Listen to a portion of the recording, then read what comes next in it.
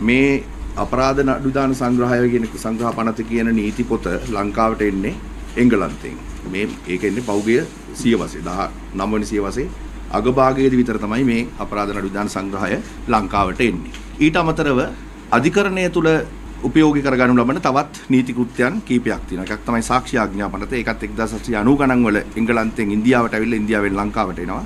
ඊට අමතරව දණ්ඩ නීති සංග්‍රහය තියෙනවා. දණ්ඩ නීති සංග්‍රහයත් ඒ කාලෙම නිර්මාණය වෙච්ච වරදවල් මොනවද කියන කාරණය සහ ඒකට ලබා දෙන දඬුවම් මොනවද කියන කාරණා එකතු කරලා හදාපු ග්‍රන්ථයක්. මේ තුන තමයි ප්‍රධාන වශයෙන් අපි දන්න සාමාන්‍ය සමාජයේ අපරාධ විමර්ශන ක්‍රියාවලිය වලදී පාවිච්චි කරන්නේ. ඊට අමතරව විෂ වර්ග අබින් සහ මද්ද්‍රව්‍ය පනත තියෙනවා. ඊට අමතරව තුවක්කු ආඥා පනත තියෙනවා. මේ වගේ වෙනත් නීති විශාල ප්‍රමාණයක් තියෙනවා රටේ අපරාධ සම්බන්ධයෙන්. එතකොට මේ විමර්ශන ක්‍රියාවලියට පොලිසිය විසින් කරනු ලබන විමර්ශන ක්‍රියාවලියට ඉස්සෙල්ලාම අදාළ කරගන්නේ අපරාධ නඩු විධාන සංග්‍රහය.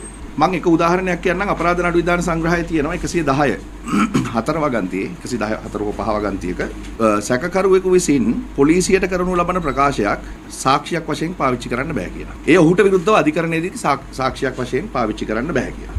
හැබැයි ඒ සැකකරුවා ඒ නඩුවට අදාළව අධිකරණ කෘත්‍යයක සාක්ෂි දෙන වෙලාවක ඔහු පොලිසියට කියපු දේ සහ ඒ සාක්ෂිය අතර පරස්පරයක් තියෙනවා නම් ඒ පරස්පරය පෙන්වන්න විතරක් ඒක පාවිච්චි කරන්න පුළුවන් කියලා. මේ නීති අපිට එන්නේ මේ සියවසකට එහා පැත්තේ කාලෙකදී එංගලන්තයෙන්. එතකොට එංගලන්තේ පාවිච්චි කරලා තියෙනවා එක වෙලාවක එංගලන්තයේ පොලිස් විමර්ශන වලදී ලබා ගන්නා කට උත්තරයක් සැකකරුවෙකුගෙන් ලබා ගන්න කට උත්තරයක් සාක්ෂියක් වශයෙන් පාවිච්චි කරන්න බැහැ කියලා. අද එංගලන්ත නීතියේ තියෙනවා අපරාධ විමර්ශන ක්‍රියාවලියකදී සැකකරුවෙක් පොලිසියට එනවා නම් ඔහුට දැනුම් දීමක් කරන ඔහු පොලිසියට ලබා දෙන ලබන කට උත්තරය ඔහුට විරුද්ධව සාක්ෂියක් වශයෙන් පාවිච්චි කරන්න පුළුවන්. ඒක නිසා ඔහු පොලිසියට පැමිණීමේදී සහ ඔහුගේ විත්තිවාචකය පොලිසියට ඉදිරිපත් කිරීමේදී ඔහුට අවශ්‍ය නම් නීතිඥ සහාය ලබා ගන්න පුළුවන් කියලා. එතකොට අපි ඉන්නේ තාම එංගලන්තය අපිට හඳුන්වා දීපු නීතියත් එක්ක. එංගලන්තය අද වෙනකොට අපිට වැඩිය සියවසකට වැඩි කාලයක් මෙහා පැත්තට ඇවිල්ලා.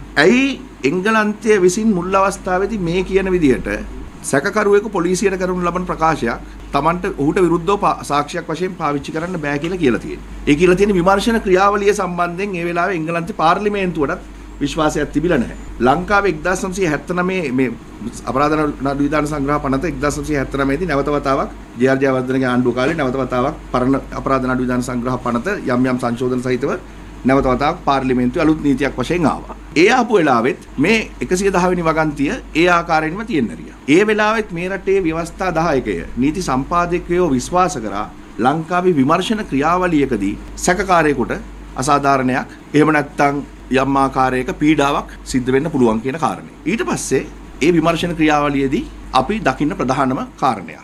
ඒකම ලංකාවේ විමර්ශන ක්‍රියාවලිය අවසන් කළා උසාවි වල නඩු පවරනවා. මේ නඩු පැවරීම් වලදී නඩු වලින් ලංකාවේ පවරන ලබන නඩු වලින් 10%කට අඩු ප්‍රමාණයක තමයි නඩු වල විත්තිකාරයෝ චූදිතයෝ වැරදිකාරයෝ බවට පත් වෙන්නේ. චෝදනාවක් තියෙනවා නම් පැමිණිලිකාරයෙක් ඉන්නවා නම් පැමිණිල්ලක් විමර්ශනය කරලා තියෙනවා නම් ඇයි මේ 90%කට වැඩි ප්‍රමාණයක් නඩු අවසානයේදී නිදහස් වෙන්නේ? ඒ තමයි ලංකාවේ විමර්ශන ක්‍රියාවලියේ තියෙන දුර්වලතාවය.